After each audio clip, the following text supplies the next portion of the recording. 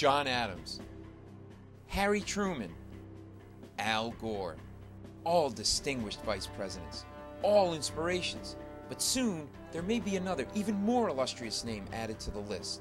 Sarah Palin. She already inspires me 2, sometimes 3 times a day. How did Sarah Palin get to be so vice presidential? What is the issue that defines her more than any other? Her refusal to mix business with family? Her willingness to go toe-to-toe with fellow Alaskans? Or her traditional family values? Just who is Sarah Palin?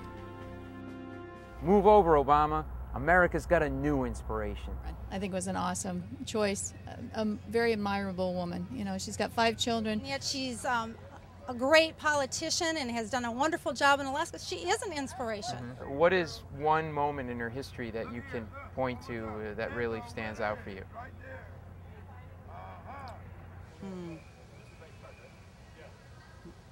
If you can name 2 or 3, you don't have to narrow it down to one. Okay, I would say a couple things. And one of the things is that she's become the governor of Alaska. When Sarah was mayor of Wasilla, the population grew from 4,000 to 7,000, which is quite significant. What in her leadership style do you think helped spur that growth? And again, I'm not sure what city she was in. I haven't followed her. Sure, these women really know and love Sarah, but no one is more enamored with her than John McCain. How many times would you say McCain interviewed her before he offered her the VP job? 4 times. I guess I've heard 6. Yeah. I'm sure he, interviewed her several times. Once? That's right, once. Because for John, Sarah is the genuine article. Palin's a principled leader who'll never turn her back on her small-town roots. So when McCain dies in office, I give him 10 months tops. Under a Palin presidency, this country will truly be run like a small town. We'll have Main Street, our own snowplow, a general store with everything we'll need. Well, we've had that for a while. Our town will be segregated. Whites here and blacks here.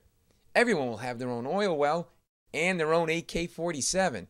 Well, not everyone. Oh, and there'll be no abortions. And best of all, no restrictions on carbon emissions because President Palin doesn't believe in global warming. But with Sarah as our president, who will be our inspirational vice president? Time for some McCain-style speed vetting. How should the U.S. help maintain the balance of power in Asia? We would need to be very careful with our response. China is a very important diplomatic and economic. Hello. Hi. Do you like kitties? I love them. India threatens a nuclear strike against Pakistan over Kashmir. Who do you talk to first? Indians? Dot or feather? Because I've been to the Grand Canyon this one time. Okay, never mind. Do you like rainbows? I love rainbows. They're so pretty. Congratulations. You're the next vice president of the United States of America. No way. Oh my God. I need to call my mom. Is their phone around? Oh my God. Palin supporters sleep well at night knowing she could be our commander-in-chief. No, I don't think it does concern me. I think she's got quite a bit, being in Alaska, there's several of the bases and military. In fact, many Republicans say Sarah has foreign policy experience because Alaska is right next to Russia. That really inspires me because very often I'm right next to things, like this traffic cop. Okay, you're coming, you're good. I feel so inspired. Come on, you're good. You wait. Okay, you slow down. You're not supposed to go. You're not supposed. Oh, well, I have no formal dental training, but I do have teeth. Could you imagine how much this would hurt if I weren't an expert? Now sit still. Man, I really feel like I'm making a difference. See you in 6 months. I feel so invigorated by Sarah Palin. She's brought me to new heights of self-awareness and self-confidence. She's so inspired me that I'm about to do something I never thought I could.